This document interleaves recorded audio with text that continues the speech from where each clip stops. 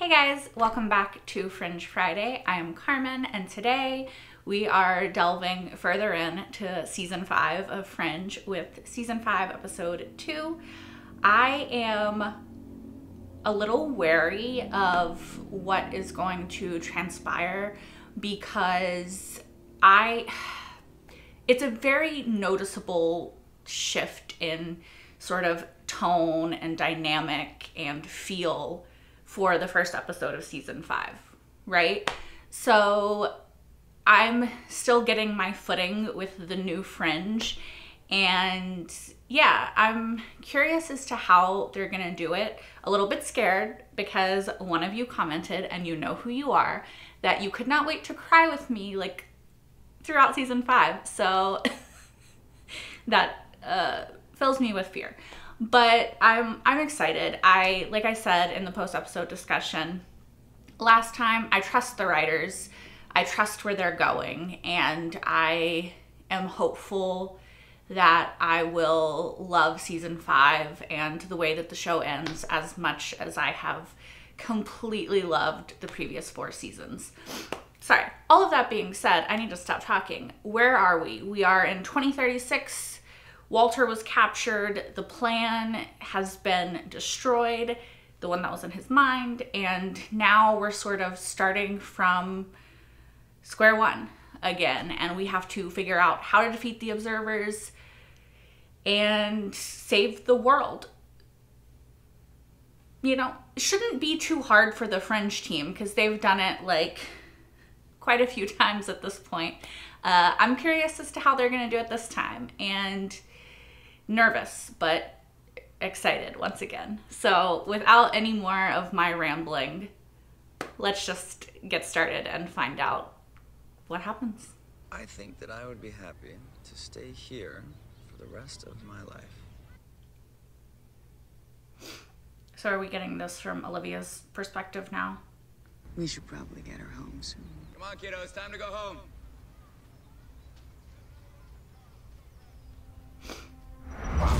Oh, that's...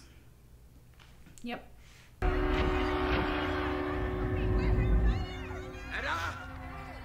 Anna, come here now! Olivia. No, I'm not gonna cry in the first fucking minutes of this episode. What happened? It's a little girl. That can't be right. She was standing right in front of me. Anna! Anna! You were dreaming about her. Yeah, like you were. I'm still trembling. For us, it's like it all just happened a couple of months ago. It didn't. She's here, and we're here. Yeah, but it would be Okay now. so hard to like mentally get there. Can Olivia stop being traumatized? Like, can they stop just giving her trauma after trauma after trauma? Like, I just want her to be happy. I guess those are the people that raised her. The thought unifier's having adverse effects. He's talking out of sequence. 2 hours ago, the Christmas tree Macy's sailed to have a nap. Get that thing off him. I'm not an amateur, Peter. I need this contraption if I am to retrieve the plan to defeat the observers from the depths of my memory. Yeah, maybe. We don't know what that thing is doing to you. Yeah. Maybe we could have a new plan. Good morning. I hope the floor wasn't too bad. Oh no, I slept well, thank you. I can't imagine. Like, that's your 3-year-old, but now they're 24, 5? Walter, you've always documented things. So, are you absolutely sure that you didn't write anything down? Fair question. I can't remember, but anything is possible. Even if there were files, you can't go back to Harvard. We can't get in. Why? Why not? What? Yeah. Is it under surveillance? Taken over by observers 5 years ago. Some kind of base, or no one knows exactly. Probably trying to stop Walter. Well, that's not a problem for someone who's done acid. What? I think it is Walter. Tunnels! We don't have time to dig tunnels, Walter, or the manpower. Maybe there already are. They're already there. Team's tunnels. Did Walter create them when he was on acid? Tunnels that house the steam pipes that heat Harvard. Oh, okay. He didn't create them. Maybe he found them. Yahtzee. I've seen that screen grab before.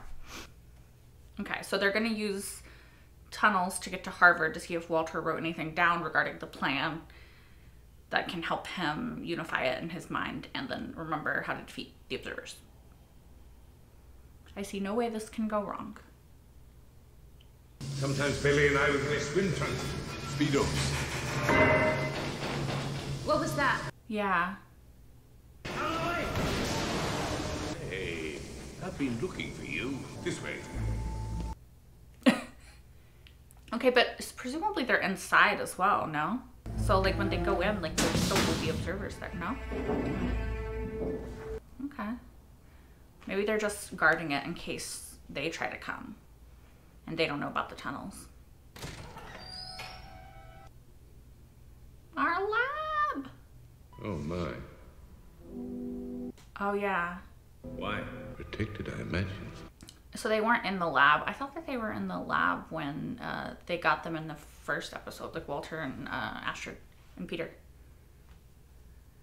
Where were they? I can't remember. They were somewhere else, I guess. Betamax recorder on a tripod. Look at the blast pattern. This is the amber point of origin. I must have been standing right here when I ambered this lab. Maybe he recorded something. I think I was making a video. Mm-hmm. Is the tape still in there? When did I switch to grape? Hide. Fucking hide. Oh, thank fuck. On your knees. He's a loyalist. He's not gonna tell us anything. What the fuck are they gonna do with him? Why would he have come here? I mean, the place is abandoned. For all we Yeah. know, we tripped some silent alarm. Either way, someone's gonna notice him missing sooner or later. Can you talk to us, Gail, or whatever your name is again? Why did you come here? We don't even know if it's the science building anymore. We have no idea what's in there or what could be waiting for us. We don't. He does. He does. Exactly. I'm sure he knows plenty. Henrietta? We're What do you know about the science building? You're a real open book. what are you gonna do? I'm good at opening books. Where did you get that? What is it? Is it one of their devices? Like an older one? What's important is that I have it. Let's not torture people, maybe, you know? Like, What do they use the science building for?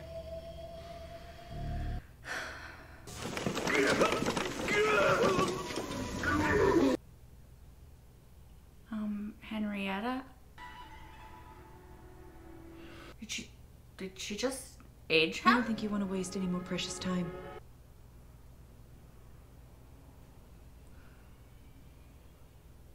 What the fuck is that?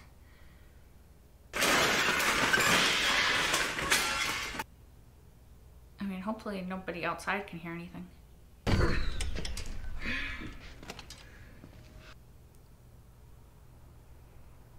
I'm gonna ask you again. What do we need to know about the science building? Etta? What are you doing? Yeah. It's called an angel device. Angel. Full charge. Steel's around 25, 30 years. This is a long way from a full charge. He's so disorientated by the process, he loses the will to lie. Or he holds out until his heart fails. What are you doing? I'm giving him water. If you want to Being can, kind. go ahead. That's how you do it. He can't have water yet, not for another 3 hours. Why? He's not worth a single tear. He's a person. Loyalists sell out their own kind, like rats. I know you just woke up, but look around you, Mom. Can't you see what the observers have brought? This is war, and we're losing. Like, I get it, but also, like, you can't let that steal your humanity. Because then haven't the observers already won? And what's the point of fighting anymore? We just need the silver for solder. What is the bullet? that she has? Like, what's the relevance of that? I don't believe that anybody's coming to look for you. See, I don't think that you're here because we were seen or because we triggered some sort of alert. I think that you came here to feed the birds. Ah, the bread and the birds. You need to tell her what she wants to know now. You need to tell her before you get worse. Now, come on, you must have something to live for. What about the birds? Trying to help you. You didn't have the authority to do that. Well, what authority do I need? You know, a loyalist just doesn't walk away when they've been captured by the resistance. How can you be so sure? Where are you from? 2015? You're new to the resistance. I've been around a lot longer than you may think. I will tell her what she needs to know. If you will go and tell my son, Really? I'm not coming home, Why are they fucking doing that? and that I loved him very much. I don't want him to keep looking for me. I don't want him hoping. And I've seen that too many times, people waiting for people. Everyone has an access code. And what's in the building? We don't ask. Rumors, mainly. What kind of rumors? Experiments. On what? People, probably. My access code is a two-part code. Okay. The first part is 010567. And the second part? Me. Oh, interesting. Where does this come from? Barbaric. Yeah. I How agree. could Wolf. the resistance create such a device? We didn't. The Loyalists did. It's old second-gen observer tech. It was designed to prepare observers for time travel. But as you can see, the Loyalists figured out a new way to use it. On us. Doesn't No mean reason that we shouldn't use it on them. there is, so you don't become like them. Like, what are you fighting if you become the enemy? You know? Like, they do evil to us, so we should do evil back to them. It's not a good logical way to think. Just saying. You can't bring him with you. There's only one way. I agree. Walter, you Of can't. course I can. Rather easily, in fact. I'm going to need a sharp scalpel and my long-handled stainless spoon. I feel very uncomfortable with where we're going. I'll need another. Pay attention to the texture. Make sure it's spongy. You know the Vietnamese consider pig's eyes to be a delicacy. And ours is like a fingerprint. Each has its own unique pattern. We can mimic that pattern. Okay, good. I'm glad that they're not gonna just take his eye, because that's what I was kind of worried about. The world has changed so much. It can be difficult to understand it. I'm not sure I want to understand it. Yeah. Not bad. Yeah? You're next. Is this gonna be a conversation, like an awkward one between mother and daughter? Thank you. For what? When I said it was logical for me to go turn the power on instead of you. I know protocol if something goes off track and that Peter should go because he's the engineer. I appreciate you respecting my experience. Because I know you'd rather it be you. I know you like to be in control. So do I. Yep.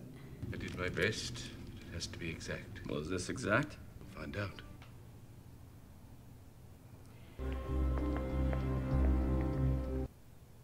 He looks so weird like that. I don't like it.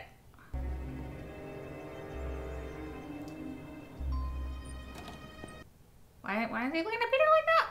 Why does someone join the Loyalists? Ooh, good. This is a good conversation. Pain. There were resistance fighters near my building. My children were outside. One of them was killed. My oldest boy.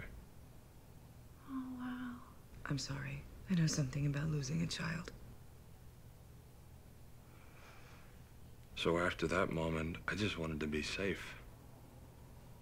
Yeah. You know, I was angry at the resistance because it's hopeless. So I do this job. They give us a safe place to live, get taken care of, they look after us. Safe from them. Just And I don't have to worry, at least about my boy.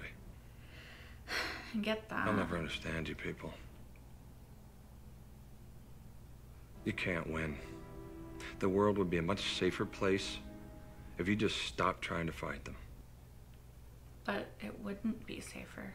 The world would literally end. Does he not understand that? There would be no future for your son that is alive. Because they're destroying the planet that, you know, he currently resides on. What's Manfredi doing in Building 4? That's not his sector. Manfredi? Come in. Over. Answer it. We had an agreement. Now answer it. Yeah. Hey there, what's up? What the hell are you doing accessing the medical science wing? You're supposed to be in Sector 7.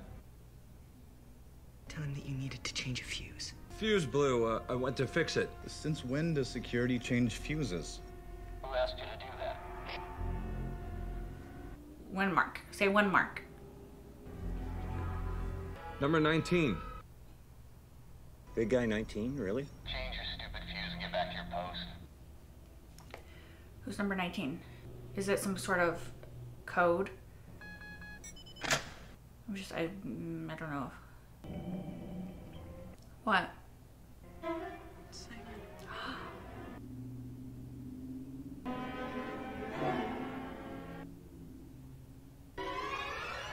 I was hoping they would keep him in the amber.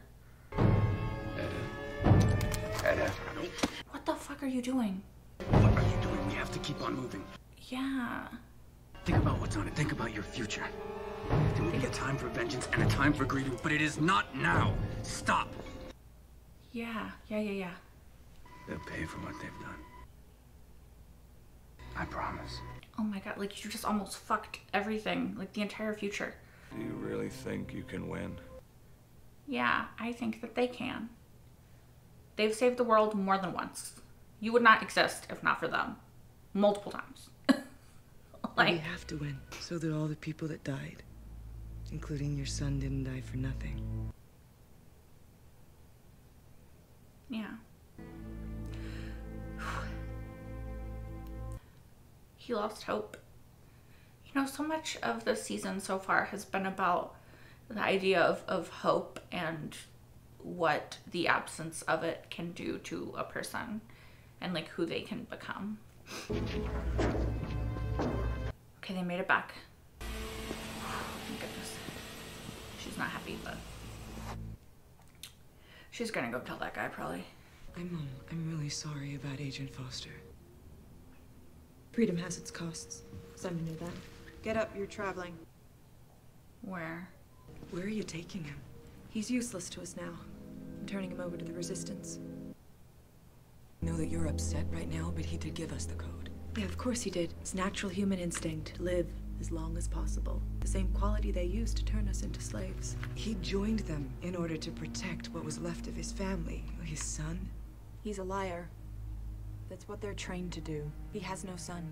He gave you the code because he saw in your eyes a weakness. He saw in your eyes that you could be manipulated, that maybe he could convince you to let him go. That's not gonna happen, sweetheart. Okay, but if you had gotten the code your way, y'all would be dead. I understand how hurt you must be. You don't know my world. You're right. I don't know your world. But I had hoped for you that wherever you weren't hardened by what had happened to you. Yeah. And it's not that I don't see what the observers have brought, I do. But what concerns me more is what they've taken away. Her humanity. Her softness. This is the world. It is what it is. I mean, you don't have to be that way, though. 143 Dunstable Street, number 7. His name is Oscar. I keep my word. I know you do. I hope he's not lying. I don't think he is, because he was there to feed the pigeons, you know. Now we find out what the tape says, if the tape is there, if part of the tape is there, if it works, all that. I wonder what she's gonna do with the sedative. Oh, maybe she just knocked him out. Maybe he just passed out. Maybe Olivia's words will reach her, some part of her, and she'll just leave him in a field or something, and not with the Resistance. You don't have a son, do you? He could be lying. No. Oh, he was lying. She was right. So what's at 143 Dunstable Street? I was hoping right up until the last minute that she could somehow convince you. Is it a trap? You were right about me. I became a loyalist because I'm a coward. Get out of here. She did let him go, though. I'm gonna fight for the resistance. I want you to know that. Are you? You don't have to lie anymore. I already let you go. Well, that's why this time I'm hoping you'll believe me. You Why? said I saw something in her eyes. You were right. There was a certainty that I've never seen before, and I don't know how to explain it other than to say I felt, Hope? for the first time, that we were supposed to win. Yeah. Why are you letting me live? Because the observers have taken enough. Something that I saw in her eyes as well. Disappointment? Pity Pity for who? for all of us.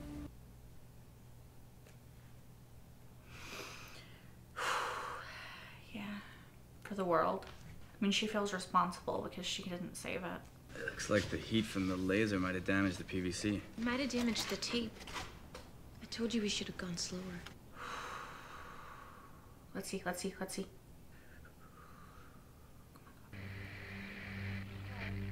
Whoever you are, if you found this tape, I have documented all the parts of the plasma on videotapes. You must recover each tape and follow the instructions of each of those tapes.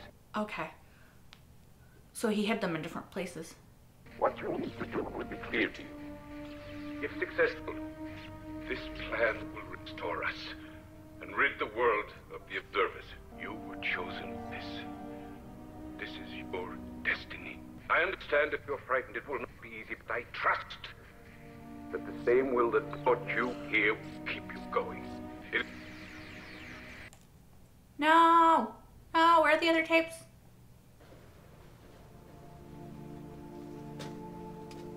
She's showing her she let him go.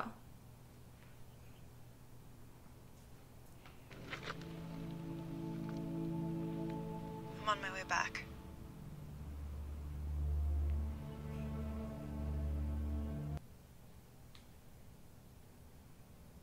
But I trust that the same will that brought you here will keep you going.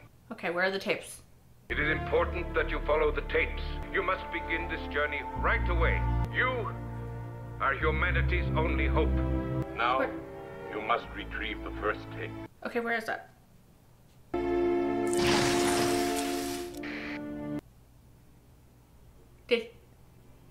Did they say where it was and they just didn't show it to us, the audience, at this exact moment in time? I hope so. Okay, so there is a lot to unpack and talk about in this episode, so I'm just going to get right into it. So, something that I think is really interesting, and it's sort of like overlapping with Battlestar Galactica, which I'm also watching right now, in an interesting way, is like, what does it mean to be human in a sort of like post-apocalyptic human catastrophe, disaster, takeover sort of world, right? And like, how do you continue to keep the elements of what makes you human, i.e. like kindness, compassion, hope, in a world that has stripped all of that away from you and your ability to like tap into that kindness, right? So I think this episode brought up a really interesting question in regards to Henrietta and Olivia and their worldview and how they grew up opposite each other. Yeah. So Olivia had a very traumatic childhood. She was the victim of an abusive stepfather. She was the victim of experimentation. Like, we know that Olivia's childhood could have easily been shaped in a very negative way and caused her to close off from people, which it did. But Olivia never lost her compassion or her kindness or her ability to see the good in people and tap into those aspects of her personality and everything, right? Like, the overwhelming quality that Olivia has, I think, is compassion. And that's why we love her so much, right? Like, she has been through so much trauma. This episode, I'll talk about it in a bit, like, just shows another trauma that she's gone through. And she still chooses kindness. However, it's interesting because we also have Henrietta, who, if she remembers anything about her parents, like who they were and what life was like before the observers, she was 3. It's very, very little. Like, think of what you remember of your life 3 years old and earlier. It's probably hazy, like, more of like abstract fragments and feelings and ideas rather than solidified memories. And so Henrietta has always lived in a post-observers world. And the observers are, I don't like to usually like make things so black and white, but they seem to have a lot of evil in them, right?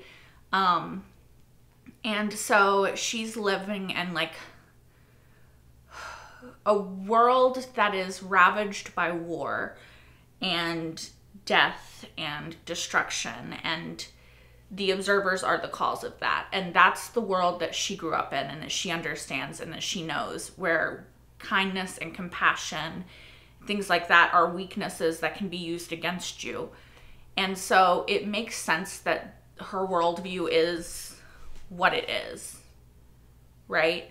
That being said, and of course I have to acknowledge, like, it's easy for me to sit here like removed from the situations that are being depicted in the show and say this, but I really do think that when things are the worst they could possibly be is when you need to be the most human you possibly can. If humanity survives by losing everything that makes us human, compassion, kindness, love, generosity, you know, things like that, then humanity hasn't survived, right? And so I think that fighting to keep those things especially alive is so vital and so important. And I don't know, it's really hard because I can also like understand, like, sitting here thinking about what hell Henrietta's life must have been, searching for her parents and just living in this world where observers have ultimate power and can just kill you for the fuck of it, you know, for the sake of it, for, you know, who knows why. And it's almost impossible to stop them. Like, it's very easy to see how somebody could shut their feelings off, numb themselves to the world, and just fight with a any means necessary sort of mentality, right? Like, you're literally fighting for the survival of your race of humans, you know? So, yeah, I don't know. It's very tricky. Like, I can definitely see it from both of their perspectives. And while I obviously want Henrietta to be compassionate, to treat people better, because I don't think that answering an evil act with an evil act is a way to counter evil.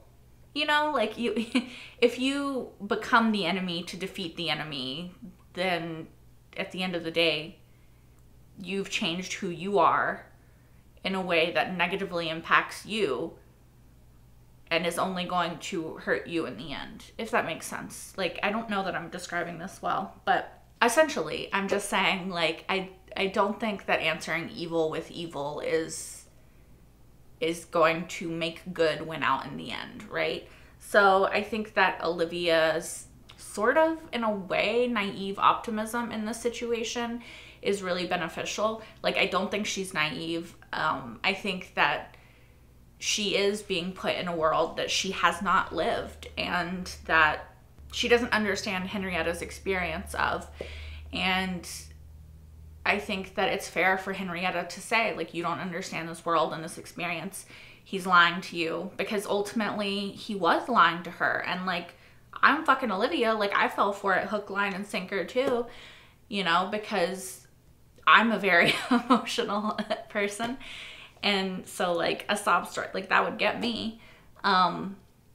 However, I do think that there's more nuance to his story than what he said, right? Like, he said he's going to fight for the resistance now, and I do believe him. But I think that even though his story about his son was a lie, I think that his reasons for joining, which he said, you know, pain, and he was angry at the resistance, right? I think that that's valid. I think that he wasn't lying in that situation. I think that it would be scary to exist in that world. And I think that him being angry at the resistance, because you're fighting a losing battle and you're only making people suffer, because like, there's no hope of winning this war. Like, he had already conceded to losing. And I think that that's why he joined the Loyalists, because he didn't actually see another choice. And so I think that that makes sense. I think probably a lot of people joined the Loyalists because they keep them safe, you know, safe from themselves. But, you know, I think that it's very reminiscent of kind of like a storyline on Battlestar right now. And I won't say what, because I don't want to spoil it for anybody who's not watching. But this idea of like joining up with this other cause because you're disillusioned with the resistance and you're upset because it seems like you're fighting a losing battle and you've given up hope that there's a chance of winning. Like, I think that that makes sense. And when the enemy you're fighting is so technologically advanced compared to you, so overwhelmingly powerful compared to you, they can literally read your thoughts and then like fucking kill you with them. Like, it makes sense that the regular everyday person walking down the street would be like, I fight and I die, or I submit and I live. And sure, I don't love living this way, but I live, right? Which is interesting because it's kind of what Henrietta was saying about the human instinct to survive, which, as we know, very strong. Like she said, totally right about that. So it's how they turn them into slaves. But it's interesting that she doesn't also view the Loyalists as slaves, because they are, in my opinion, right? They're just like a higher rank of it. I think the Loyalists are just doing what they have to survive, right? And I'm not saying that I think that that's okay. I'm not saying I agree with the Loyalists, you know, hunting down other humans, hurting other humans, in any way being in the position that they're in. I just think that, you know, they're kind of trapped there as well, right? It's like, submit or die. And like Henrietta said, the human instinct to survive is very strong. So I also think that the show as a whole this season is really playing with the idea of hope and how powerful of an emotion hope is, and how devastating and damaging the absence of hope is, right? Like, when the Loyalist saw, what did he say? He saw like determination in Olivia's eyes, and he knew that they were supposed to win. Like, humanity was supposed to win. Like, that's what he took away from what he saw in Olivia's eyes, that there was something to fight for and that there was a reason to fight. And I think that the reason, without saying the reason, is hope. And I think that that's why Henrietta saw pity, she thinks, in Olivia's eyes. And I don't think it was pity. I think it was sadness and compassion for this world that has lost hope. You know, Walter talking about music being hope in the last episode, and maybe I'm reading too much into things, but I really do think that the message of these past 2 episodes at least has been Olivia and Peter and Walter, Henrietta, right? Like, they are the hope of the future. They are the hope of humanity. And the world that they've entered into, aside from Henrietta, because she exists in this world already, Astrid as well, the world that they've entered into 21-ish years in the future is a world devoid of hope, that has had all of the hope sucked dry, essentially, right? I really like this theme that I'm noticing throughout these episodes of just the importance of hope and what hope can do and can accomplish, and the sort of miracle that it can be, and how it can completely change humanity and the future. Just this, you know, little bit of hope. And I don't know, I really like the idea of it, right? Because I mean, poets and writers have been toying with the idea of hope and what it does and how important it is for centuries, millennia probably. And I think that as a species, we sort of don't get tired of stories where hope prevails and good wins over evil. And that's kind of the story that Fringe is telling, at least I hope. And I really like it. I don't have something deep and profound to say, unfortunately. My brain is not on that wavelength today, but I think that there's something that really resonates with all of us about a story where the odds are stacked against you and you choose hope and you win. And we as the audience, of course, believe Olivia and Peter and Walter and Astrid will save the world because we've seen them do it. They've done it multiple times at this point. And so we have faith and hope in them. And now just their existence in this world is creating faith and hope, right? Also, can I just talk about this angel device for a second? Because, like, that is so fucked up. Like, it's super fucked up that the loyalists and the observers use that to torture and kill humans. Super fucked up that they figured out a way to do that in the first place. Yeah, just like mind blown at the evilness, I think, necessary to do that. Obviously, I don't agree with Henrietta using it either, because again, like I said, I don't think that answering an evil act with an evil act is going to be good in the end. I was very proud of her for making the choice to let him go, for listening to Olivia, and I don't know, hopefully finding that spark of hope within herself. Like, she has had to be hard because the world is hard, and that's how she survived. And I don't blame her for that. I'm not upset at her for that. I think that hopefully now with Olivia and Peter back, she can allow herself to be a little bit softer, and they can save the world and rid it of the observers. And then she can... We have hope. We have a path that we're going to take. We have tapes to find. We have a mission.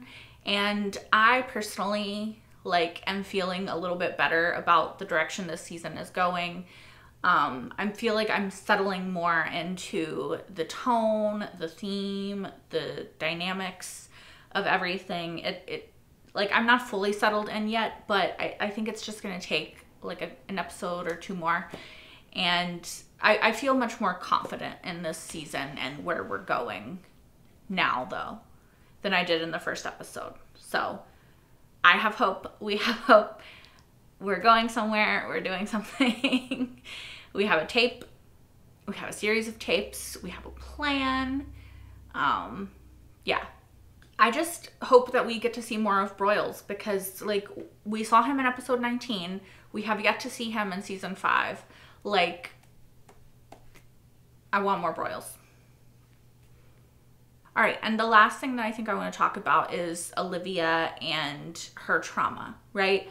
Last episode, we saw Peter's perspective on leading up to Henrietta's disappearance. This season, we've seen now, or I can't talk. This episode, we saw Olivia's perspective on the lead up to the disappearance and sort of her trauma over it. And it breaks my heart for both of them, but just seeing Olivia struggling in this moment in these episodes to sort of reconcile going into Amber and then waking up 21-ish years later and your daughter is fully grown, like it's gonna be a traumatizing situation, right? Because all Olivia wanted was a normal life, a happy family. She had that with Peter, and in a second it was taken away. And now she woke up, and I think so much more time than she thought would have passed has passed, and she's lost an entire lifetime with her daughter. You know, she missed so many firsts. She wasn't able to raise her and help her become who she was going to become. And I just, it really shatters my heart for Olivia and Peter. Just like, I can't fathom the trauma of it, right? So I don't have a lot to say about it, just acknowledging it and being aware of it and being sad for her, because like, I want these characters to be happy, you guys. Like, I just want them to be happy. Anyway, I think that's all that I have to say. You guys are probably like, thank God. If you want, you can like, comment, and subscribe if you haven't already. You can also watch the next episode right now over on Patreon if you're watching this on YouTube, as well as my entire full-length reaction to this episode and every single episode thus far of Fringe. That is over on Patreon as well. I hope to see you guys next time for episode 3, where hopefully we are on the case of the tapes. Until then, bye guys.